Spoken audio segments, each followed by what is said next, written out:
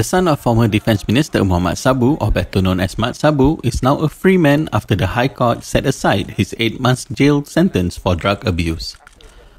Clad in a maroon shirt, Ahmad Saiful Islam was calm when Judge Datuk Collin Lawrence Sequerah made his ruling today. Collin, in his ruling, said the urine test conducted by the police against Ahmad Saiful was not in accordance with the rules.